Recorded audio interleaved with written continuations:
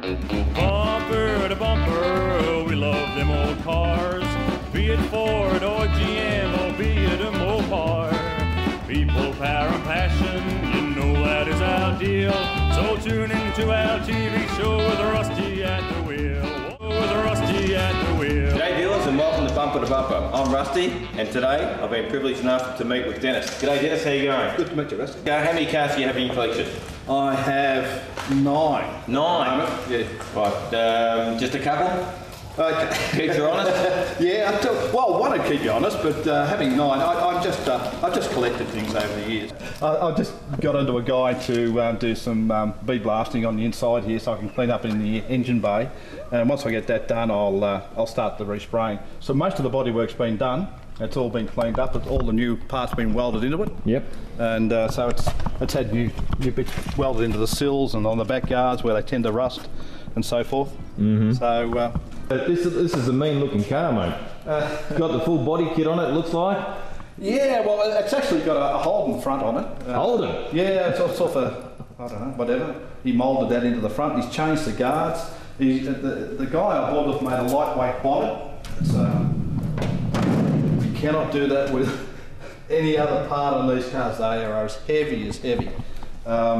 It's got some pretty big wheels on it. Big? Oh, mate, I'm going to get a picture of the rear. They are huge. How wide are they? 14 inch? Yeah, thereabouts. 14 inch Mickey Thompsons, maybe? Don't know what sort they are actually, Yeah. but they were with it when I got it. But it was, I bought it as a $4,000 special. Gee. I thought it was a bit of a bargain. Yep. You know, especially when it's got an enormous big donk in there, V12. Well, you love the V12s, you already told me. Yeah, well this one goes, and it's a bit of a go. They had a few problems, but which I've got to sort out. So your plans once it's finished? I'll give it a run. I'll go into some sprint meetings and see how it goes. So this will be purely a like a sprint type car race to race? Yeah, something to, something to have a bit of a go in. I'd love to see how well to go. Is there a time frame for this car to get back up on the road? Every time I ask you that, you'll start laughing. Well, I'm now 63, about to turn 64, so I've got probably about 20 years to go, I'd reckon. Oh, okay. So I've got to do it in the next 20. Oh, that's not too bad then. Yeah. Okay, it's a 1967 MGB with a 1800 motor in it, basically. Yep. It's pretty standard, box standard MGB. It's got all the typical things that went wrong with these things. They're all the same. They used to rust really well, as you can see. This one's had a ding in the other side, which I've got to sort out. That's what this panel here is. Top panel of the rear guard here. Oh, yeah. So that's got to be put in the other side and welded in. So we'll have a go at that at some stage. Same thing. 20 years to go. We'll just keep working on it. So you don't have a project plan for any of these cars, or what ones you're going to start first? These ones, no. No, I do have for the Sprite and the Spitfire. All right. But these blokes are just sort of sitting in the wings, waiting. And patience is a virtue. Well, certainly is. Yeah. At least they're not out in the open rusting away. This is an MG Midget, 1970 model. I bought it for $100, 30 years ago. But it didn't look anything like this. It was a very bent car. It was a write-off. The whole front had been written right off. I had to cut it all off and basically rebuild the whole front end. I space framed it to a certain degree. It's got a Mazda rotary motor in it. All right.